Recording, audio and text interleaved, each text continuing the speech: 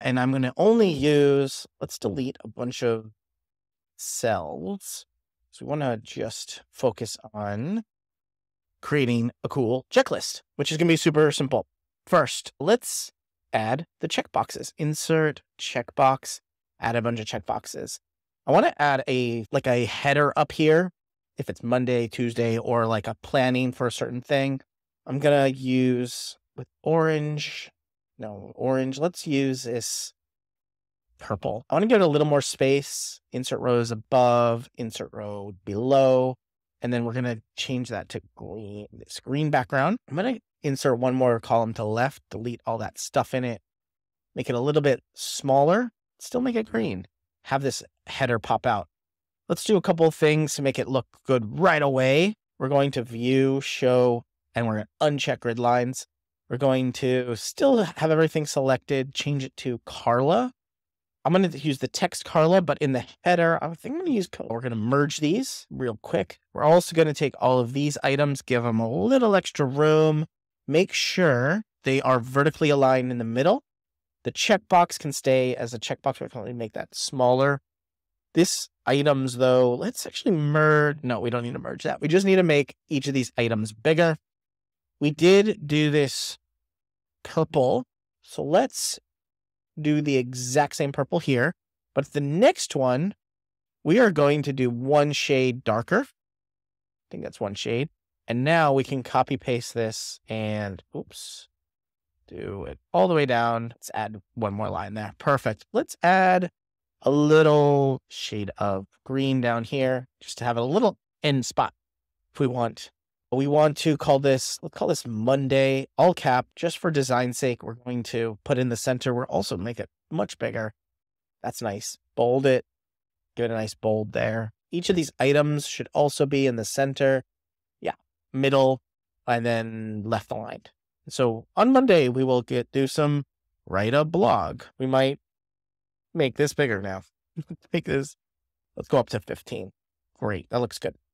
It is black text, I think, still. So what we're going to do is we're going to change it to not the very darkest, but a dark purple. I think I want to do that as well here. Change this text to a dark purple. Oh, yeah. And then Command Y and do that all the way down. Think on this one, exactly the same text. Dark purple. What we want to do, Facebook post maybe. Looks nice. It looks a little... I'm wondering if the shade is a little wrong. This shade of text is definitely wrong. Let's bring that down to that dark purple. Sweet. Okay, let's name this sheet now. Ultimate Checklist Designed by Better Sheets. Let's call it that. Better. It's not just one sheet. It's bettersheets.co. All right. We want to pop it out of the background a little bit more, just for particularly these colors don't really do much. What I'm going to do is on the border, we're going to make a thick border, but only on the bottom and the right side. Also do want to make this the absolute darkest purple, which is here. Let's do that again on the right and the left. We're going to click the top border, but we're going to change it to the thinnest and on the left side. So now when I move my cursor, we'll see that this is popped off a little bit, right? That little border just gives it a little border. We're going to do exactly the same thing, but on the entire checklist here, not on each individual item. We're going to go thinnest is on the top and the left. We're going to click on the right, but we're going to change it to the thickest one on the bottom and the right side. Great. Now we have a nice looking checklist, right? We might even make these, depending on how much you want to write here, we can make this wider and write more stuff. I'm wondering if we want to make this more dynamic. Like maybe if we've checked off an item, we're going to maybe change it. What I like to do is change it a lot. So let's go up to Format, Conditional Formatting. Let's do some conditional formatting here. Apply to the range. We want to apply a range to B4 : C4. We want to keep it this, but you'll see why. We are going to make it the darkest black background, and we're going to make it the lightest purple text. And now our format cell is going to be not thing. It's going to be custom formula equals B4 equals true. And now you'll see with this applied range, it only is checking off this B4, or not checking off, it's changing the B4. What we may need to do is add a $sign in front of the B. And this is really hard to, why is it not, is true. What's going on? Maybe we need to do this, or it was correct. Maybe it was correct. That's true. There we go. It was. I don't know why it was in red here. Perfect. So when this let me explain this $sign thing. If you don't know yet, then listen. If you do know why the $sign exists, then you can skip a minute here. This applied range is going to be, we're going to apply the range, but this custom formula is going to be relative. If we change this B to absolute, both of the range B and C column will now look at the B column. But if we do not have it absolute, the B column will look at the B column, the C column will look at the C column. So right now, it's relative. Adding the $sign is it's absolute. So perfect. Let's change this as well to C17, C4 to C17. And I think now, with that, it will do it for each individual one. So now each time we select this, it's changing where it's looking. It's keeping the B column, but it's changing the number here. So hopefully that makes a little bit of sense. Play around with it, because then I think it'll start to dawn on you how this works. If you've never done conditional formatting before with a custom formula, make sure you have an equal sign at the beginning. This is probably one of the strangest things I've ever seen. Yeah, I always have to add this equal sign at the beginning to say this whole custom formula is equal to this is the custom formula. I don't know why they do that, but yeah, click done. And we have now a really cool checked off. Let's see, we could make this even cooler, right? We can, if we have, let's say, add a progress bar to Monday. I'm going to insert a row below. I'm going to change this border. I love progress bars.